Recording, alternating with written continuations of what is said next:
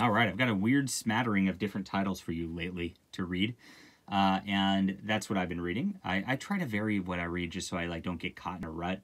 And as a writer myself, I'm a comic writer. If you guys are new to the channel, I want to not just be stuck in the same superhero fare mindset, so that I get kind of a different perspective on the storycraft from some of the greats. And EC Comics really was the greatest of the greats, if you guys are aware of that. This is MD. From the EC Archives. This is the most recent one to come out. They're almost finished printing these archives from Dark Horse Comics. I'm still missing, I think, 22 volumes of it, which is a lot, but I have 28 volumes of it. I think there's 50 or something out at this point. And really fun stuff. This is from the early 50s. EC Comics was the gold standard of art and storytelling back in the day. And what happened was, in 1954, there was a congressional edict that came down because of the corruption of the youth, which came from this guy named Dr. Wortham.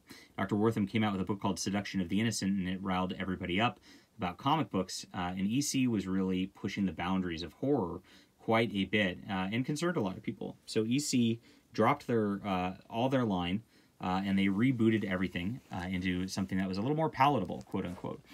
So MD is one of those lines, which is just stories of doctors. You get these nice EC Archives hardcovers, which contains 5 issues of MD before it got canceled, and has a nice little dust jacket.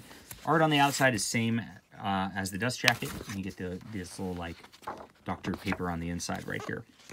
Get a nice little introduction about the EC series and what went down historically. And here we are, MD, and this is part of their New Direction line, they called it. And it starts off with a history of medicine sort of story. You can see just the beautiful art, just absolutely stunningly beautiful art. Now the colors have been redone by a modern group, and so you do not get the original colors in this. But the original art, I think they did a really good job on the colors restoration on this. I like this a lot. There are different versions of the EC reprints that are in black and white, and I prefer this, to be honest. So, but yeah, expressive faces, beautiful stories. This is about a little girl who's trying to get better here. Every one of these issues has a story about a historical doctor who did some great feat or something like that through here. And this is one about a guy who developed anesthesia, basically. Pretty cool.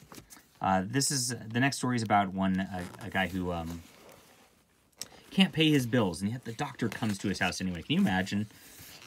This is all stuff that doesn't happen in 2021.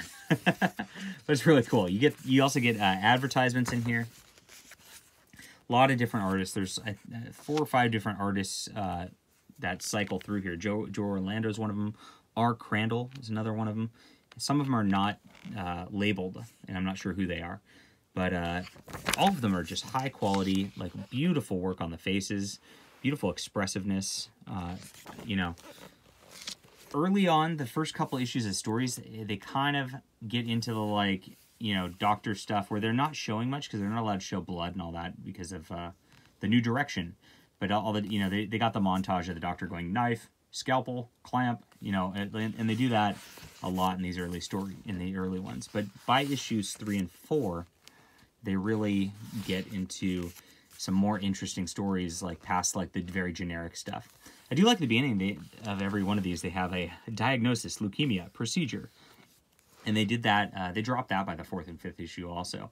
But that was kind of a neat thing, as you kind of are aware of what you're going to get into through the stories here. Gosh, the art's so pretty through this. Some of it can get a little bit wordy, and you can kind of, the dialogue boxes on top, you can kind of skim past some of these at some point. They do get a little repetitive with the doctors. This one's a neat one where they're trying to hunt down some cure, and there's this quack doctor feeding weird wolf gut soup, to try to do things. Pretty fun. Here's the whole list. They got the advertisements for their different books in here too, and here's all their New Direction from their Comics Code approved EC Comics. Very bizarre time. And I enjoyed the whole thing. I think it does get a little better towards the end. They get a little bit more creative about the storytelling, where at the beginning they were very much here's the case, here's the doctors doing their thing, you're all better now.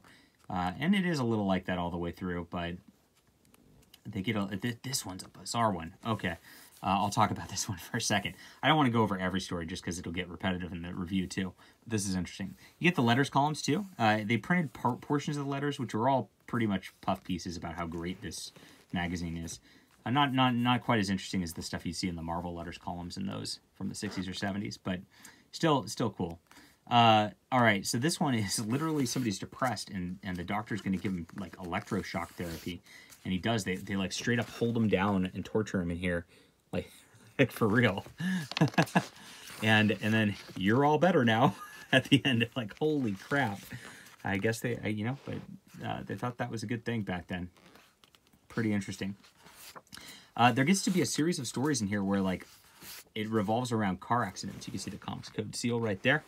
And in issues 3 and 4, there's like 3 car accident stories back to back. I don't know why they did that. It kind of I was getting to the point where it's like, okay, I'm getting bored with this at this point. But then it gets a little better as it shifts up the stories again. And the final issue probably is the best one storytelling wise. You get some neat stuff through here. And it culminates with a story about a hospital that's run out of power, and they're trying to like keep somebody's lungs going in the middle of the night without any power, and so they're manually respirating somebody all night until power is restored in the morning. Pretty cool. So beautiful art again, all the way through. The art is just phenomenal to look at. Not a ton of action in it, obviously, because it's like a medical procedural deal, but well worth the read. EC Comics, just no matter what you get something different every time, and it's really just a treat to read. And I like that they were experimenting with different types of storytelling, different types of heroes in their books and all that. And MD is a solid read in that line. The construction of the book is awesome. Dark Horse does a wonderful job with these hardcovers. I can't recommend them enough. 10 out of 10. Read these. Read EC. Read your history of comics. All right, guys. Hit that like and subscribe button. We'll be back soon.